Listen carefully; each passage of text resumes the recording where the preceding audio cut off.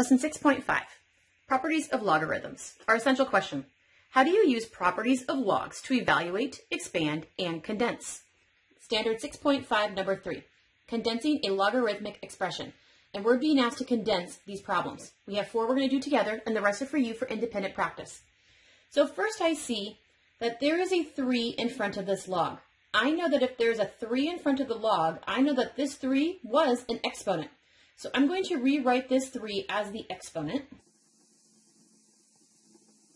So now that the 3 is the exponent, I see that these two are being added to each other. If you're being added, that meant that they were originally multiplied together. So we're going to condense the log, and we're going to multiply these together.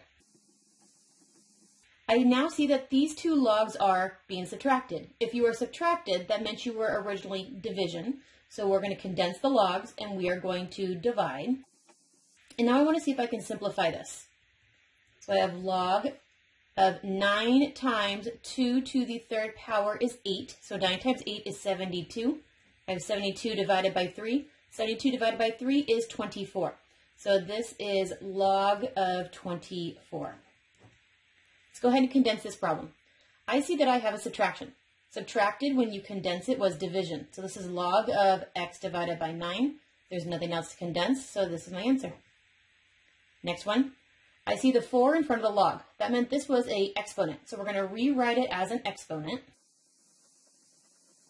Now I want to simplify what is 3 to the 4th power. That is 81. So we're going to rewrite this as log 6 plus log 81 minus log 3. I see these being added together. So if we condense these, adding goes to multiply. So this is log of 6 times 81 minus log of 3. What is 6 times 81? 6 times 81 is 486. So this is log of 486 minus log 3. If we're condensing a subtracted same base logs, that meant they were dividing. So this is log of 486 divided by 3. 486 divided by 3 does simplify. So this is actually log of 162. Let's do our last one. I see the 3 in front of the natural log. This is supposed to be an exponent. So let's go ahead and make it an exponent. So I have natural log of 4 plus natural log of 3 to the 3rd power minus natural log of 12. What is 3 to the 3rd power? That is 27. So natural log of 4 plus natural log of 27 minus natural log of 12. I see these two natural logs being added. So if we condense it, that means that we were multiplying. So this is 4 times 27. What is 4 times 27? That's 108. So this is natural log of 108 minus natural log of 12. Now I see 2 natural logs subtracted. That means that we were division.